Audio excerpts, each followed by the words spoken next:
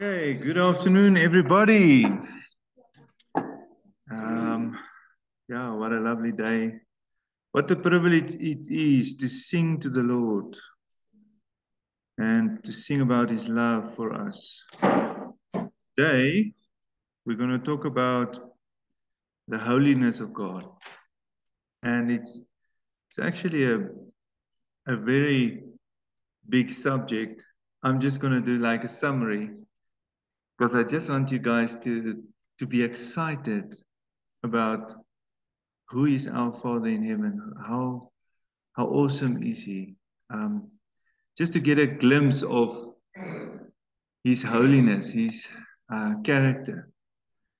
Because when that happens to you, it's like you get such a hunger for His word. You want to know Him more intimately. You guys can understand what I'm meaning. So let's pray together. Father, we pray now and ask that you open our eyes so that we can see the wondrous things from your law, your word, Father. Because your word is perfect. Your word came to save us. Your word is Jesus Christ, who opened our minds so that we can understand the Holy Scriptures. Yes, Father, your word is the one who opened our ears so that we can hear. Your word also promised us in Jeremiah, as we eat your word and make your word part of every cell of our body, of our being, that your word becomes joy and rejoicing in our heart. And that's my prayer for everybody listening.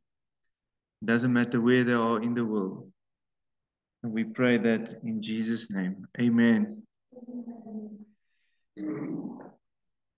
Yes. So when you talk about holiness of God, we also talk about the Holy Spirit. And in the scriptures, I don't know if you guys have ever read that in the Bible, but you don't just read about the Holy Spirit. In some of the older translations, you read about the Holy Ghost, but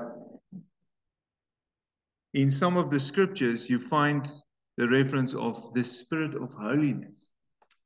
And that was quite nice. So if you can open your Bible, to the first book of Romans, the letter that was written to the Romans, to us as believers.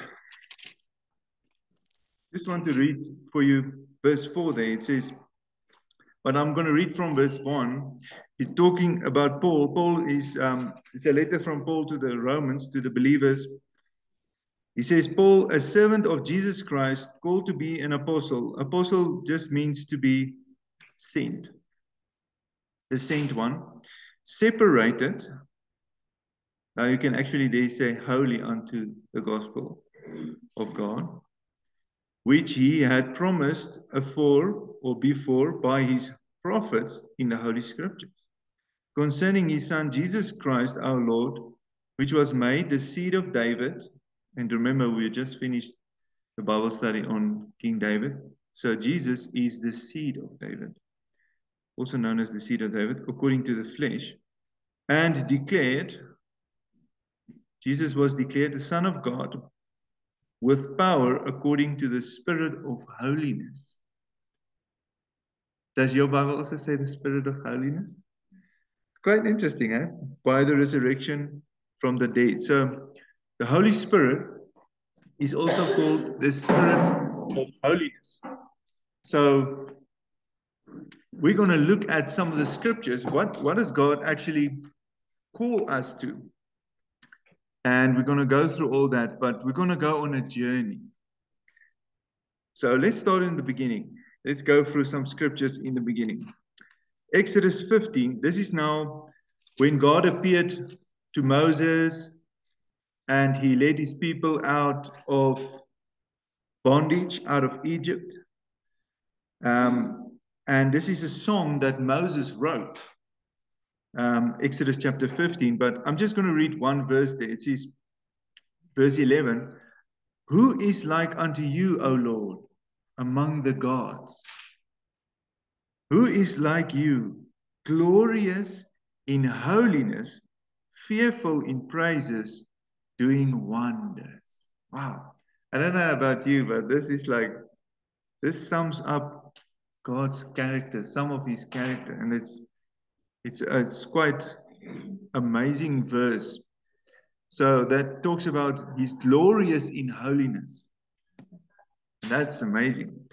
And if you go to the Psalms, let's go to the Psalms. Just gonna go through the Bible. I love to take some of the scriptures and just go through all the scriptures that we've got here listed so that we can eat the word. So Psalms chapter 47, and we read there verse 8. It says, God reigns over all the nations. God sits upon the throne of his holiness. Wow. I don't know about you, but that struck me because it's like God's throne is holy. It's like his throne is the throne of holiness. Wow. That was for me wow.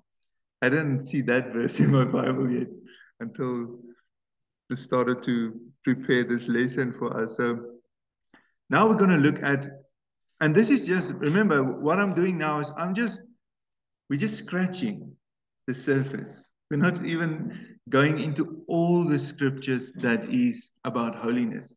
I'm just taking here and there a sample because we don't have enough time to go into all the scriptures. But it's just so that you guys can get like a fire in you to really want to delve into who is this God that we are worshiping. The God of Abraham, the God of Isaac, the God of Jacob. Who is he? Who is Jesus Christ? Amen? So, there's a prophet. I don't know if you guys know this prophet. You probably have heard some of the scriptures. But this prophet was talking about, he was prophesying that a virgin will bear a son. A virgin will bear a son. There's a lot of those prophets that prophesied about the coming of God, the Word, okay, Jesus, but it's not all of them that talked about the virgin birth. But do you know Gabriel the angel? That's the angel, yes, but who's the prophet remember Gabriel only came to Mary just to say this is going to happen now. The prophets already prophesied it. And remember, the angels can only share with us what has already been prophesied by a man of God, by God's prophets. Because if you read in the book of Joel, it says God does nothing before revealing what he's about to do through his prophets. Okay, that's true. We can go to the scripture. Let's go to the scripture. If you go to the book of Amos, I think it's Amos. Amos. Yes. Amos chapter 3, verse 7. It says, surely God, the Lord God, will do nothing until he first reveal his secrets to his servants, the prophets. So nothing, nobody, even if he proclaims to be an angel of God, remember the devil comes as an angel of light. So if an angel comes to you and he talks to you and he wants to tell you this is going to happen, it needs to be in the Bible, what he's going to tell you. It needs to be prophesied by one of God's prophets before he can proclaim it. Okay, so who is this prophet? Let's look. He says, he said, a virgin will bear a son, and you shall call his name Emmanuel. That means God is with us. So that prophet is the prophet. Who can say that? Who can say that? That's the prophet. He also said, this very same prophet, in just 2 chapters later, he's saying, and this son that will be born, his name shall be called Wonderful. His name shall be called Counselor, the Mighty God, Everlasting Father, and Prince of Peace. We know this is Jesus. No? But who is this prophet that prophesied it? Okay, I'm going to give you the name, the prophet. It's Isaiah. So if you go to in your Bible to Isaiah 7, you will find there in that chapter that he's prophesying. He's saying a virgin. This is a sign that God will do. A virgin will bear a child, a son, and his name shall be called Emmanuel. That means God with us. Okay. Remember, I was telling you guys, God became a man. That's Jesus. Okay. And then just two chapters later, Isaiah 9, he was talking about this virgin, verse 6. Unto us a child is born, a son is given, the government will be on his shoulder. That means he's got the kingdom, the power and the glory, and upon his name should be called. You guys have seen that. Okay, so this very prophet that was prophesying about Jesus coming, did you guys know how he reacted when he saw the holiness of God? And this shook me because I was like, wow. This guy had an encounter. This prophet, Isaiah, had an encounter. He was probably one of the most holy, what can I say, righteous persons that you can find in Israel. It was in a time where the whole country or the whole land, the people have gone astray. They've turned from God's word. They were doing sins. They were doing wicked things. And this prophet was warning them, saying, God's judgment is coming. You guys, you must repent, come back to God. But when this person was taken into heaven and he saw a vision of God, let's look what he did. Turn to Isaiah. I just want you guys to see. This man of God, when he was taken into heaven, so it's Isaiah chapter 6. And this was in the year that King Uzziah died. Uzziah is probably the last king in Israel that was after his father David, who was a righteous king, who was doing God's word, trying to get the people to come back to God's word. And that king died. Now listen, in the year that King Uzziah died, I saw also the Lord. Now this guy is seeing it. He's seeing it. He's seeing this vision. He's describing the vision that he sees. Listen out to the words. He says, sitting upon a throne, high and lifted up, and his clothes, his clothes filled the temple, his robe. Above it stood the seraphim. Now, you get different ranks of angels. And the seraphim, for me, is the highest ranking. It's like the archangels, I think they are above the archangels. You're going to see now why I say so. Because each one of them had 6 wings. They didn't have just 2 wings, they had 6 wings. And with 2 of those wings, he would cover his face. Those angels, holy angels, big angels, mighty angels. With 2 of the wings, they covered their faces. 2 of them, they covered their feet. And then with 2 of them, they were flying. And it says here, and one cried unto the other. And what did they say? When they were going around God's throne, these angels, what did they say? They said, holy, holy, holy is the Lord of hosts. The whole earth is full of his glory. And the posts of the door moved at his voice, the voice of him that cried. And the house was filled with smoke. And then, listen now the reaction of this prophet, this man of God. When he saw this vision, he said, woe is me. Now, when you read in the English, where it says, when somebody is saying woe, that means judgment. That's the strongest words you can use when you say in English, woe. It's like the strongest word of judgment that's coming. So he's saying on himself, he's proclaiming a judgment on himself. Woe is me, for, he says, I am undone, because I am a man of unclean lips. I dwell in the midst of the people of unclean lips. So he's saying the people, our country, our land. and my eyes have seen the King, the Lord of hosts. Wow. This really touched my heart when I realized that this is a man of God, and he's seeing this awesome vision about God's holiness, and he sees those mighty angels, and all the angels can do is just to cover their faces and cry, holy, holy, holy. And they can't even look at God because he's so holy. And this is amazing. I just wanted to share this with you guys, because when you look at Jesus, when he came, he taught on this. And we're going to read from Matthew chapter 6. So just go to Matthew chapter 6, from Isaiah chapter 6 to Matthew chapter 6.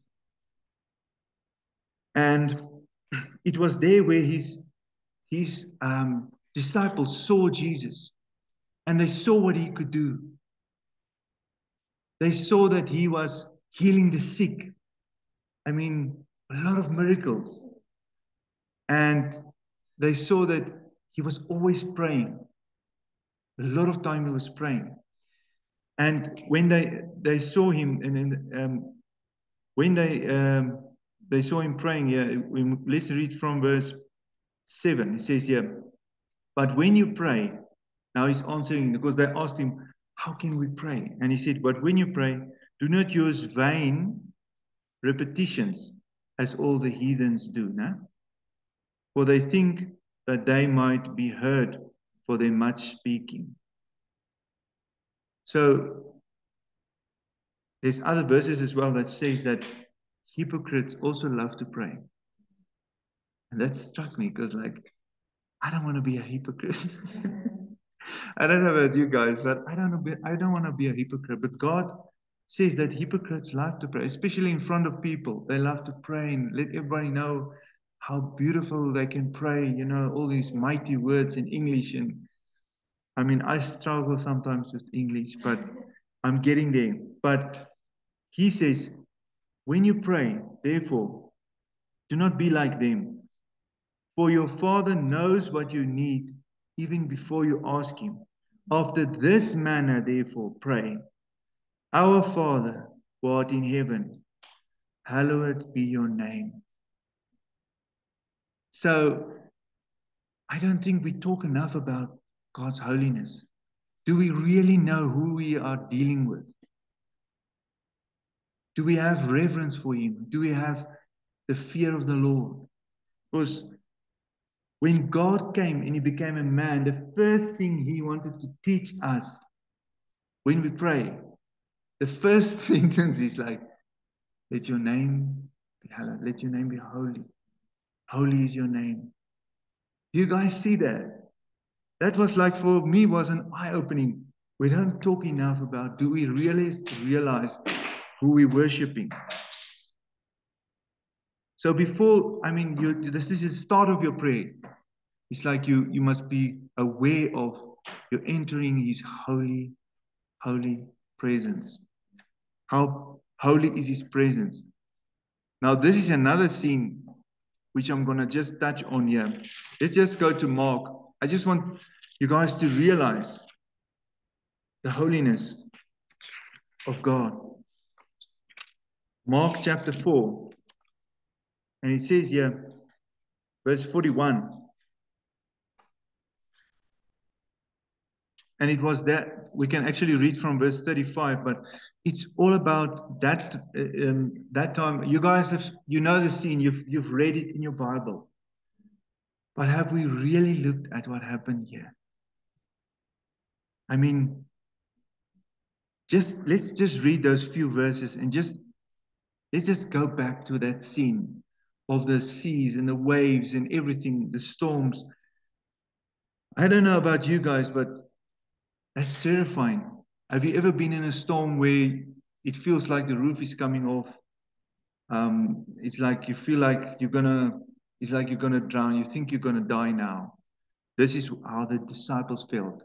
And remember, these are fishermen. They've been on they've been on the boats their whole lives, but each and every time that situation comes where there's a storm and it's so furious. This must have been a very bad storm. Let's just read.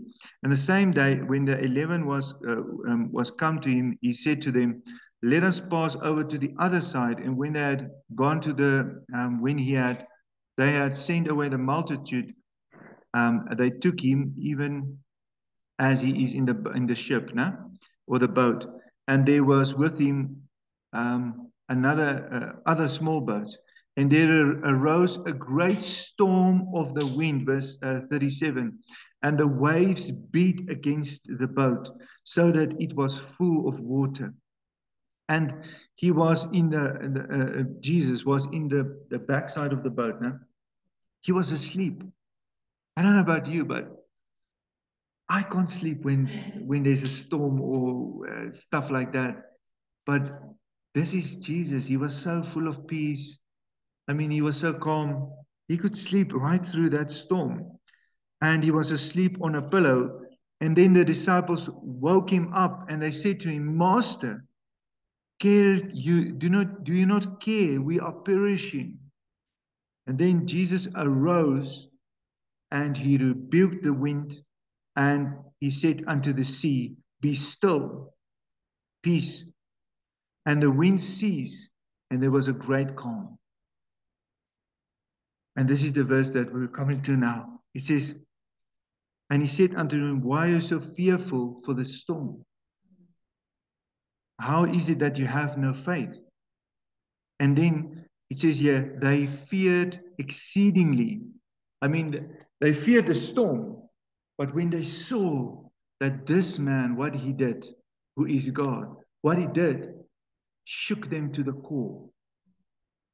And I was praying and I was asking, Lord, but what is this? Why were they so, they feared for him then? Because when I realized, okay, the storm was nothing for him. They were so afraid of the storm and they were thinking that they're going to die, because they woke him up and said, "Do you not care? We're going to die now." And he just rebuked the wind and the waves, and everything was so calm. And that's when they feared for him, because then they realized, but this is not a man. He says here, and they said to one another, "What manner of man is this, that even the wind and the sea obey him?" And that's that holy reverence, that I was talking to you about. Their fear changed from the fear of the storm, which we're not supposed, that's an unholy fear, that's not from God, to the fear of the Lord, which is holy and pure, enduring forever. And that's because why? And I was asking the Lord, but why? And then he said to me, it's because when you enter his holy presence, when you realize how holy he is and how mighty he is, it's like you're overwhelmed. And that's what happened. That's a place where we all need to get to, where we realize what he, and we're going to look at that as well now. Let's go to Luke. There's so many examples, but we're just going to touch on another one.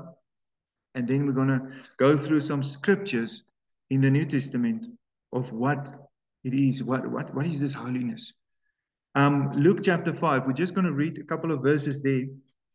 Luke chapter 5, and it says here from verse 1, it says, "And it came to pass that as the people pressed against Jesus," they stood very close to him and they pressed against him to hear the word of God, that he stood by the lake. And verse 2, he says, "And he saw two ships there standing, or two boats, but the fishermen were gone out of them, and they were washing their nets." So the boats were just there on the shore. And he entered into one of the ships or the boats, which was Simon's boat. Okay, so you guys know that Simon is Peter. Okay. But he says here, this was Peter's boat. And he sat down and he taught the people out of the boat. Now, when he had left speaking, he's done speaking to the people, he said to Simon Peter, "Launch out to the deep." Just take the ship deeper into the sea.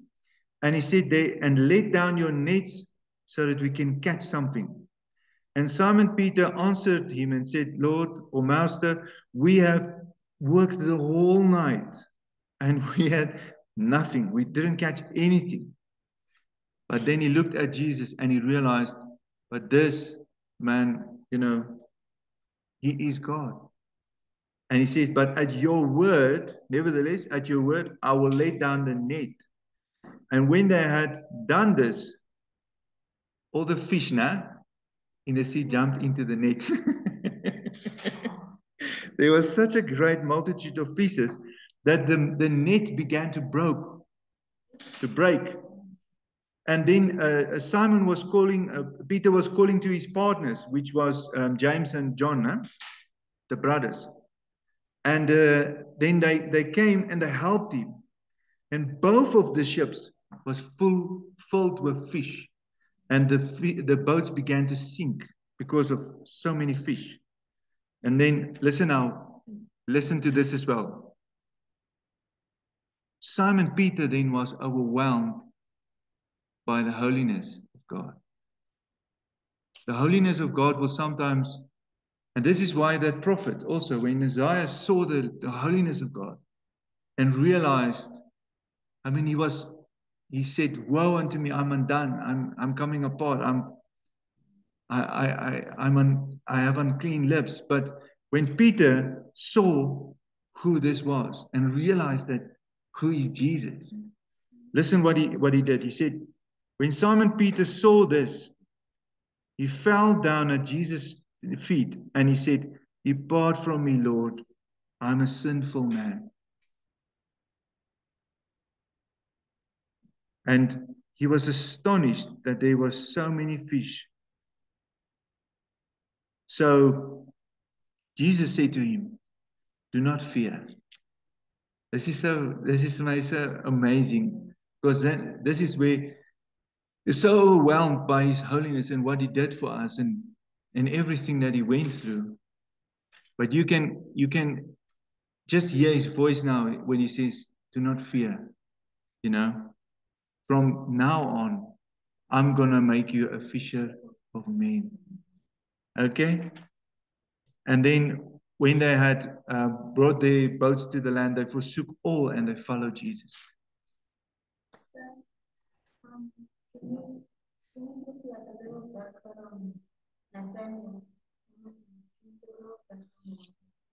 Of Nathaniel. What do you want to know about him? I don't know anything about him. Oh, you mean like one of the prophets? Oh, one of the prophets in the Old Testament. Okay, we'll come back to that question now.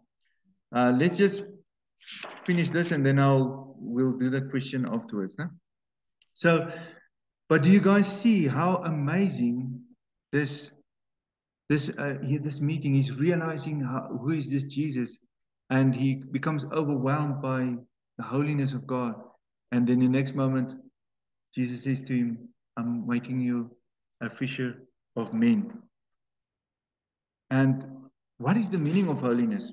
Just so that we can get the definition. I didn't want to touch on it at first because I first wanted to get you guys to realize just how people react. True people, followers of the word of God, how they reacted. And the word holiness, the primary meaning for holiness is basically to be set apart, to be consecrated, to be devoted, to be sacred. Okay? And then secondary meaning is like to live holy, pure, clean, and godly. Okay. But we can go on. The definition is not, this is not all that it is. I'm just giving some of the words just so that you guys can get a better understanding. But the primary meaning for holiness means to be set apart. And that's why God has chosen us to be a set apart. We as believers, as Christians, we should not be the same as the world. We need to be set apart. And that's what the word means for God's use, no? For the Lord's use only, to be set apart. Okay. Yes, Romans 12. Yeah, do not be conformed to this world, but to be transformed by the renewing of your mind. So we need to be different. We need to think different. We need to speak different. We need to behave different. We're not supposed to be like that. So what does the New Covenant, the New Testament teach on holiness? And we're just going to go through some of the scriptures. Now, remember, Paul was one of the biggest teachers in the New Testament. He wrote about 2/3 of the book of the New Testament. So let's just go to Romans chapter 6. I just want you guys to see what is the scriptures that we can find on holiness. Just so that you guys can see, God is very serious about that we as believers should be holy. Okay. But there's a lot of scriptures, but we're just going to touch on here and there. Verse 19, he says there, I speak after the manner of men because of the infirmity of your flesh. For as you have yielded your members, your body, to be servants to uncleanness and to iniquity, even so now, as a believer, we need to yield our members, our bodies, as servants to righteousness unto holiness. So you can see here, God is very serious. He wants us no longer to be, our bodies and our members must not be part of uncleanness and going into sin and all those wrong things. He wants us to live, to be yielded to righteousness unto holiness.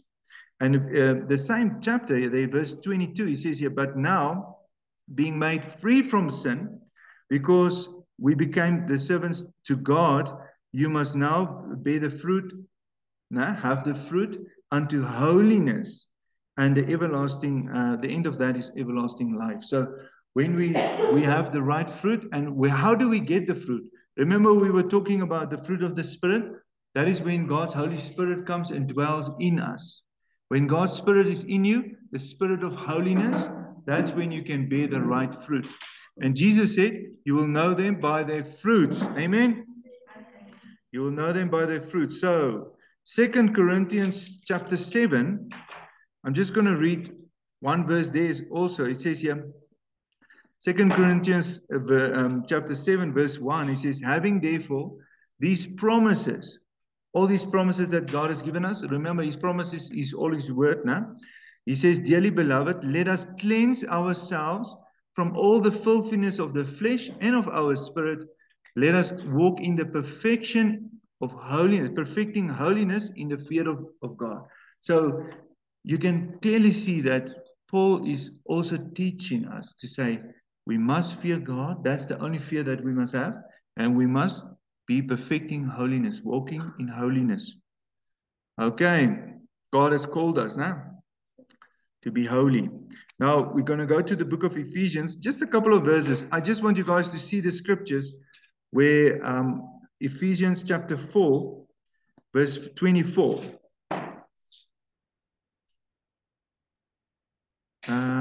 We can actually read here from verse 20. It says here, but you now have not learned Christ so.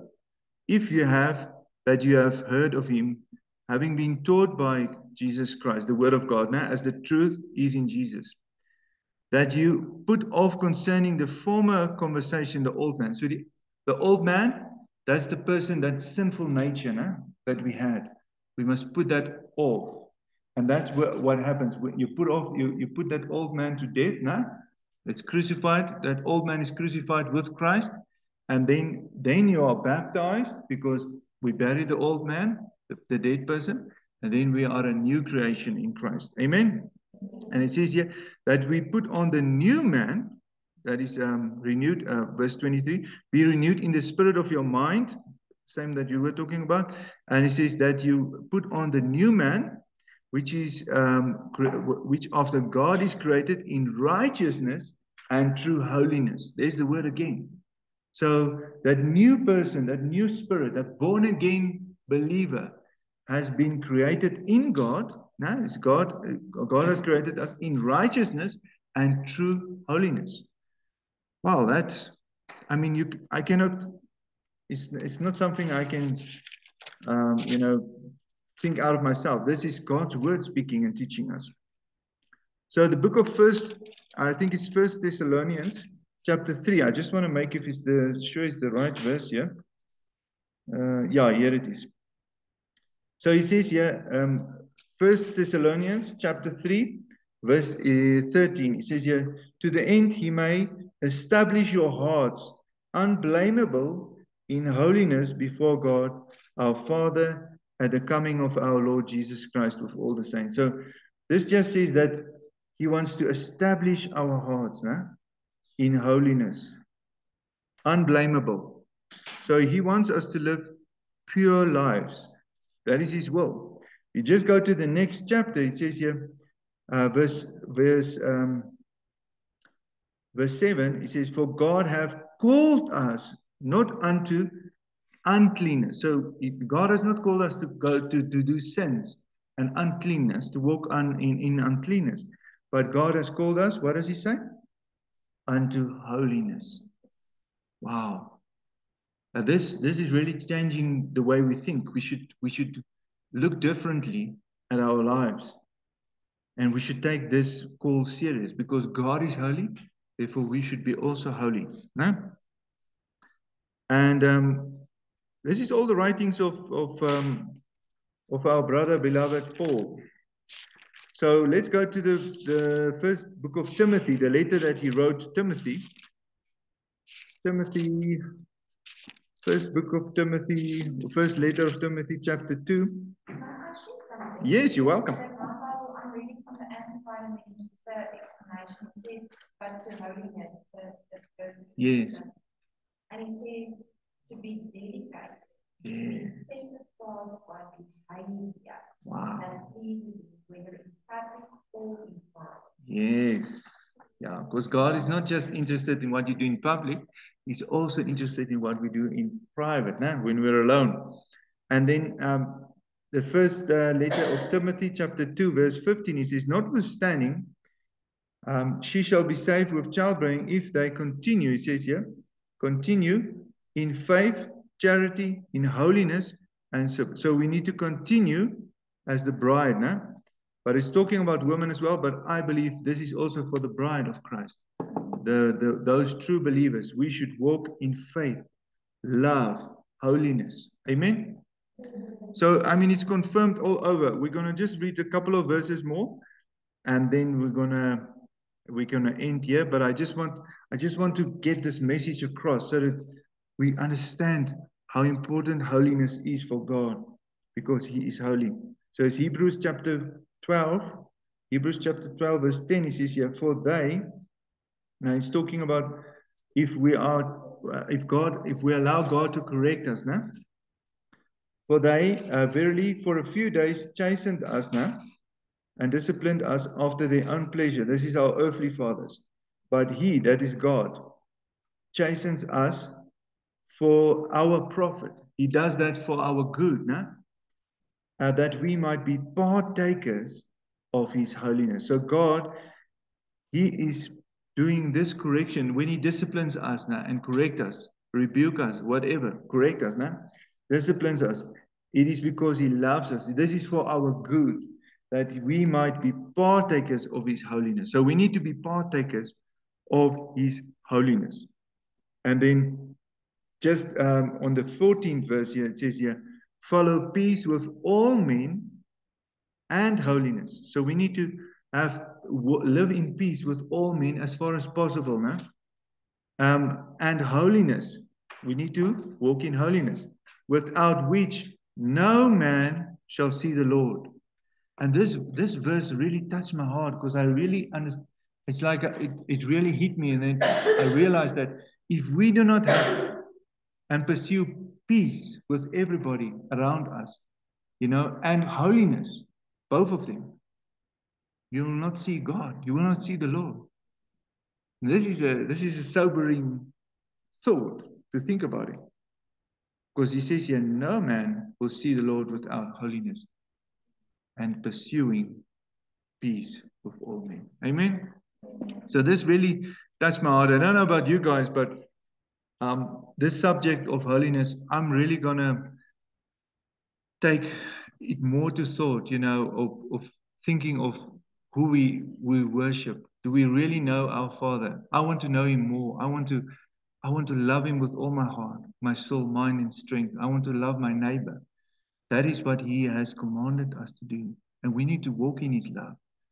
And we can only do that by his help, by his Spirit, the Spirit of holiness. Amen. So let's pray. Father, thank you for the privilege of being here today as believers. And thank you for that we are able to share your word. Thank you that we still have opportunity.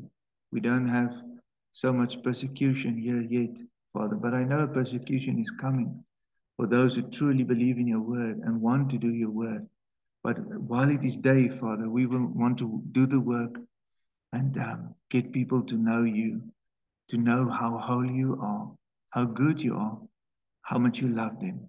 In Jesus' name, amen. Amen. Yeah, that's powerful, né? So I hope you guys enjoyed this teaching. And yeah, please feel free to share it.